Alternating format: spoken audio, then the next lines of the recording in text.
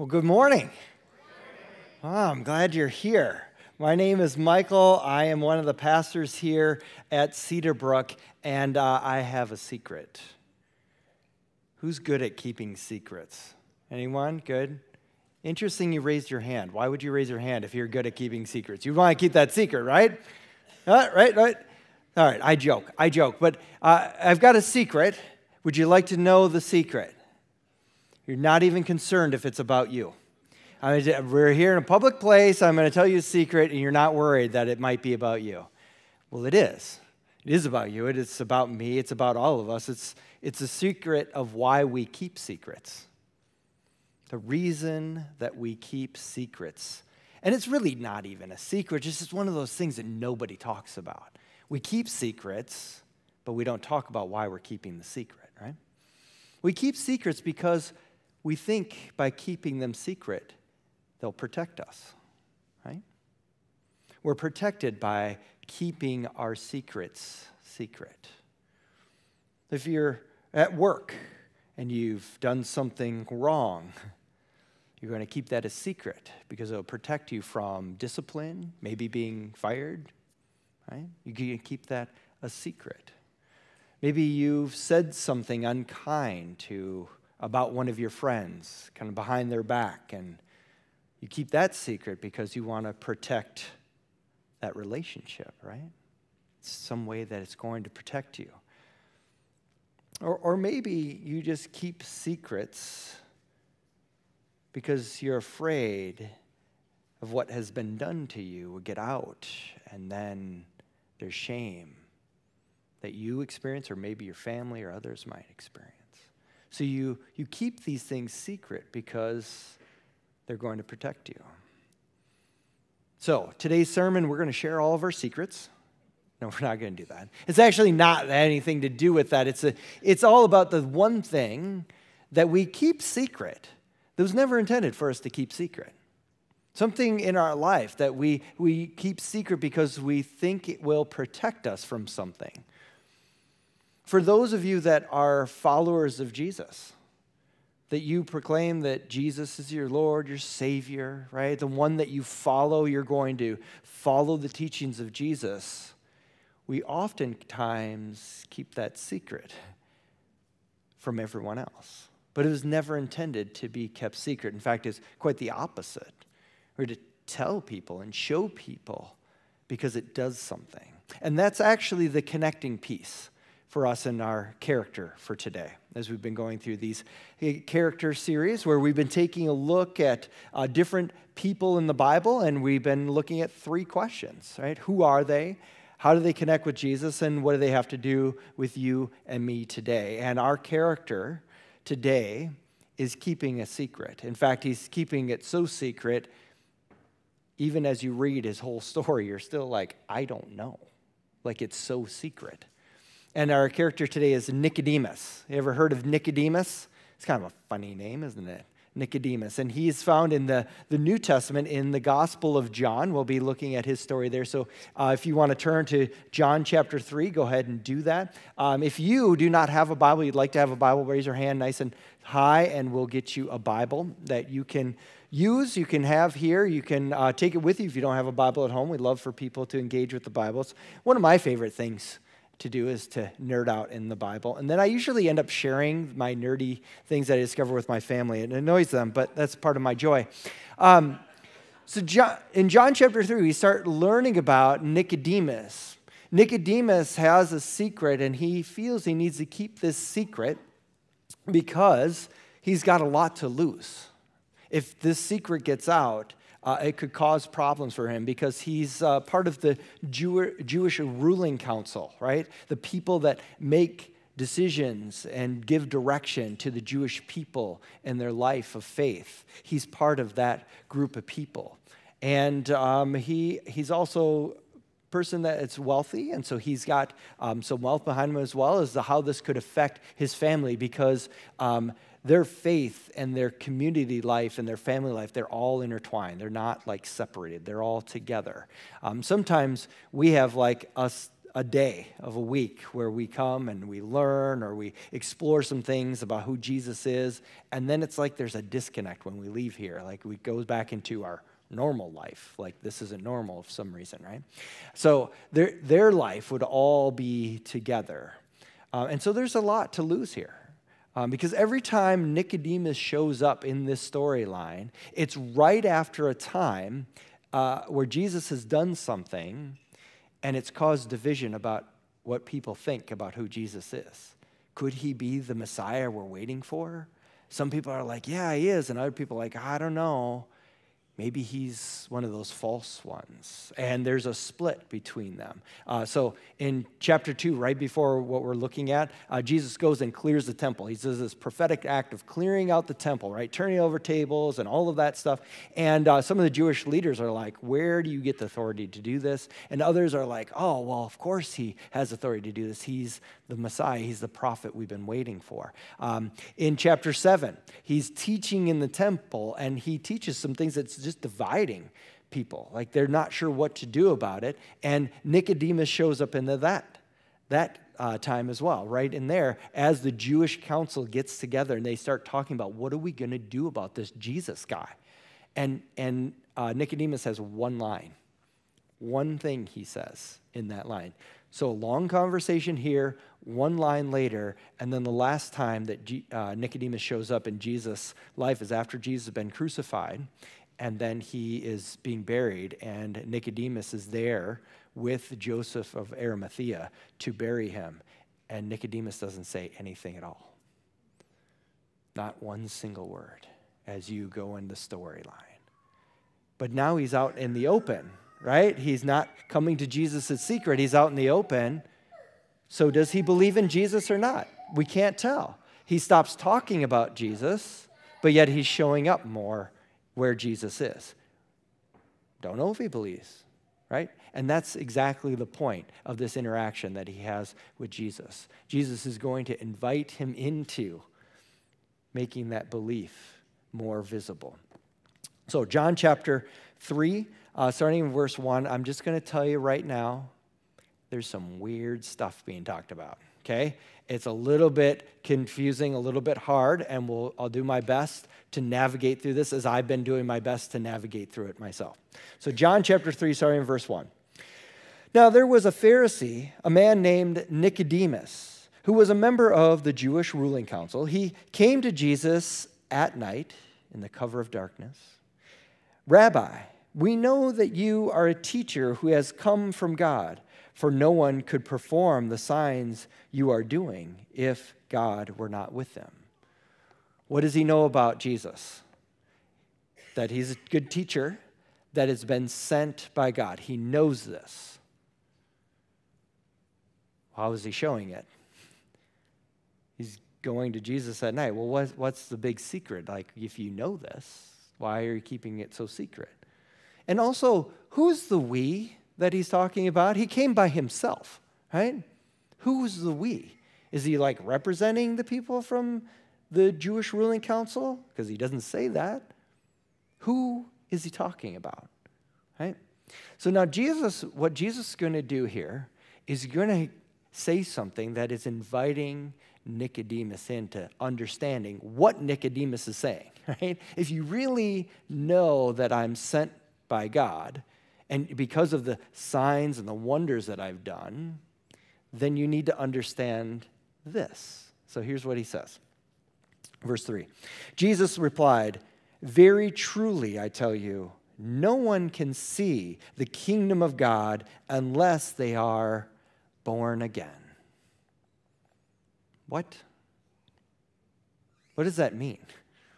Right? I get the piece about like no one can see what God is up to. Like they can't see it unless something has happened to them. Like God's revealed it in some way. There's something going on. And that's what he's talking about. Like, you know that I'm sent by God, but like, do you know now? Like, are you really there? What's going on inside of you? Now, Nicodemus clearly doesn't get it, right? He's taking this born again thing, which, let's be honest, is weird, right? Right? How does someone go back into their mother's body and then be born again, right? We get that. That's weird. Because that's exactly Nicodemus' problem. That's exactly what he says in verse 4. How can someone be born when they are old? Surely they cannot enter a second time into their mother's womb to be born. Duh, right? I mean, we get that, right? Don't we get that just a little bit? Like Jesus clearly isn't talking about literally going through the birthing process again after you've already been born once, right? We get that. Nicodemus doesn't get that. So clearly Jesus is talking about something more. In fact, this phrase, born again, that's one meaning of how it can be interpreted. In fact, it's intentional that Jesus uses these words that actually have a double meaning. It can mean one thing, it can mean another thing. And Jesus is going to unpack that to help invite him into what he's saying, because it's super important that Nicodemus sees the truth so that he can really believe. And what happens when he believes? What happens to him? What happens to people around him if he were really going to know and believe Jesus is sent from God? So here's Jesus in response to Nicodemus with his very literal translation. Jesus said, "Of course it's not that way. Why would you even think that? You're an idiot." No, he doesn't say that, right? Listen how he invites it in. "Very truly, I tell you, no one can enter the kingdom of God unless they are born of water and spirit. Flesh gives birth to flesh, but the Spirit gives birth to spirit. You should not be surprised at my saying, 'You must be born again.' The wind blows wherever it pleases. You hear its sound, but you cannot tell where it comes from or where it is going. So it is with everyone born of the Spirit." How can this be? Nicodemus asked. That's a good question. I'm not following you, Jesus, here, right? I don't get this. So I'm trying to figure out what's going on. You're clearly not talking about a literally going back into my mother's body and coming back out. Like, I get that, but what?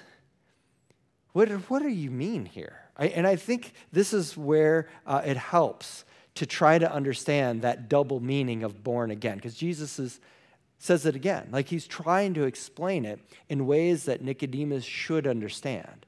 If Nicodemus is part of this Jewish ruling council, his mind would be saturated in their scriptures, right? He would pick up on these images that he's talking about here. And it should make some sense to him. Just like this, you have to be born of water and spirit. What? What does that mean? How does that help, right?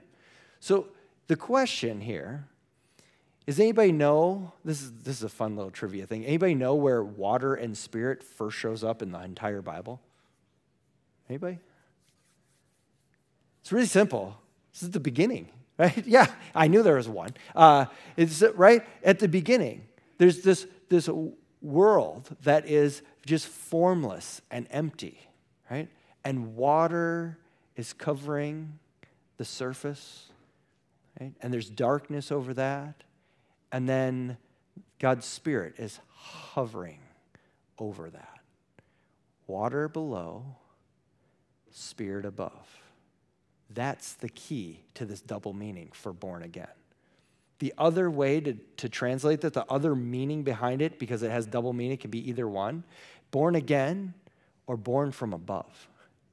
You shouldn't be surprised when I say you need to be born from above, from God's very own creativeness, right? To be this thing that brought life to everything.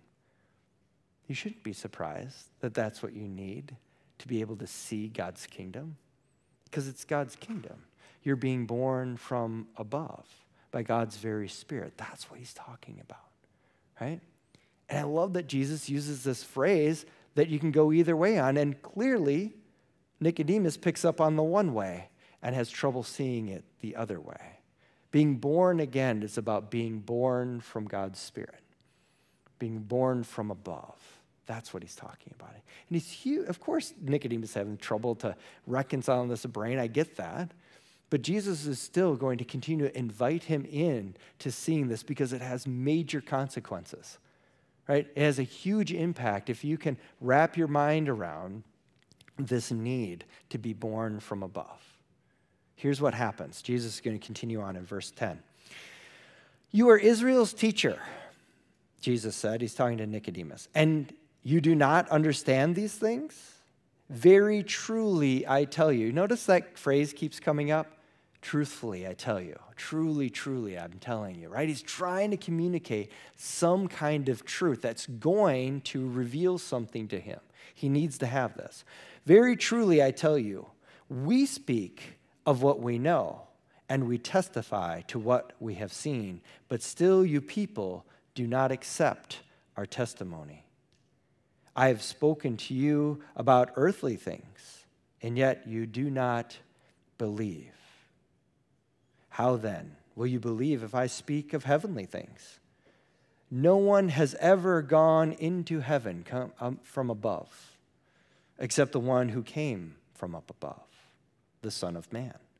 Just as Moses lifted up the snake in the wilderness, so the Son of Man must be lifted up, that everyone who believes may have eternal life in him. So what's happening here, right? I know there's strange stories going on. There's this phrase about the Son of Man and who's that, and Moses lifting up some kind of strange snake and people looking at it, right? It's strange things, but the point that Jesus is making here is all about Nicodemus. Do you really believe in me or not? Do you believe in me? Have you really had something where you've been born from above, that you can start seeing God's kingdom and start experiencing God's life that's going to recreate you? Do you believe in me? Because that's what it's all about. So does Nicodemus believe in Jesus? It's really not obvious, is it? It's not obvious if he believes in Jesus. As we looked at his life, right? Like, he speaks less, but he shows up more publicly, right? So which is it? I don't know. And that's the problem, right? This thing that Nicodemus is keeping secret, it only causes confusion. Like, I don't know where he stands with this. The thing is that's not to be us. If you believe in Jesus, it needs to be obvious. It needs to be obvious that you believe in Jesus, that there is this recreation happening in you. There's some truth that you live by. There's something that's impacted you in some way, that it's changed you. And you can bring that truth to other people. It becomes part of your life, that it's so obvious that people can see it. That's where Jesus is going to bring Nicodemus as he continues his conversation. He's telling them it needs to be clearly seen. It needs to be obvious. If we skip down to verse 21, this is where Jesus is going to talk about how people love to keep their secrets. The things that they've done, they keep them quiet. They keep them in the dark because it feels like they're protected. And yet, there's something going to happen, this truth that actually sheds light on things. And here's what happens, verse 21. But whoever lives by the truth comes into the light, so that it may be seen plainly that what they have done has been done in the sight of God. The things that are being changed in you are being changed by God's Spirit in God's very own sight. He's seeing it. We make it obvious. We bring it into the light. This is the very truly, I tell you, the truth that we have. It becomes a light that we live in and we bring to other people. It helps for them to see what is being done in God's eyes. It needs to be obvious. If it's not, it's just confusing, isn't it? So let's just think about our lives. And how obvious is it that we have faith in Jesus, that we believe in Jesus, right? How obvious is it? Now, it's really easy to make it obvious here. We're together, we're worshiping together, we're studying the Bible together, things like that, right? But let's just think about our everyday life. How obvious is it for your children or your grandchildren that they can see that you believe in Jesus? I'm not just talking about like you've got some things on the wall that have nice little scripture verses here and there and things like that, or you get them a birthday card that, has a little scripture verse in it, but how are they seeing you like actually trusting Jesus in your life? How are they observing that it's obvious to them? Or maybe thinking about your neighbors, people that you see regularly, right, from your own home, whether it's in a house or apartments, or how obvious is it to them that you believe in Jesus? I'm not talking about like Christmas and Easter when you decorate your house and everyone's like, oh yeah, they must believe in Jesus. I'm talking about how they can see how much you care about them because you've experienced the care of Jesus in your life. That you treat them differently than maybe some of the other neighbors treat them. How obvious to them is your faith in Jesus? Or maybe your coworkers, or if you have clients, right? People that you go and spend time with in your place of work. How obvious is it to them? More than just being polite and a hard worker, like that's just being a good human being, but what about how you share your compassion towards them, or mercy when they've done something wrong, and sharing the love and grace that you've experienced, bringing that into the workplace, and there you actually are bringing peace into that mess. How obvious is your belief in Jesus to those around you? It is never intended to be kept secret. I say this not only for Nicodemus, but in my time in ministry, as I've talked about these types of things, about making your belief in Jesus obvious, the pushback that I get is like, well, my faith is private. Well, your faith is personal, right? You have a personal relationship with God, but personal doesn't mean private. It means personal. And let's be honest about the secrets types of things. Certainly, there's some things that should be kept secret or at least handled discreetly, right? In a discreet manner, for sure. We get that. But your faith is not one of those things that should be kept private or a secret. It should be personal. How you've been personally affected by who Jesus is, how you personally engage with a transformed life by the Spirit, is what we make personal to those around us. What does that look like, right? What does that look like? Well, for me, I can only speak for me in a personal way that I experience who God is. And one of those ways is about reading Scripture and finding these weird, strange stories in it, and then sharing what I'm learning with my boys, which is fun for me. And I read them the story, and I kind of interject the things that I've learned, and then I just simply ask them, well, what do you remember? What do you remember about this story? This is how I'm showing my belief in Jesus. I'm fascinated by these words that are written on these pages, and I want to share that with them, and so they can learn what I'm learning right along with me. How about for your kids or your grandkids? How do you personally experience God's transformative Spirit that's recreating you and giving you this life that they could grab a hold of, that they can see it and it's obvious to them? How about for your neighbors? Right? So we just moved into a new house not too many months ago, and we needed some yard work done where we had to trim up some trees and things like that. And so we did that, but some of the trees and things were on the property lines, and so I just invited our neighbors into that process. Like, I'm going to have this done, but what do you want done with these trees that are partly on your side and partly on my side? Well, how would you like to keep them? And then did that. I wanted to care for them and be a good neighbor, inviting them into our space as well.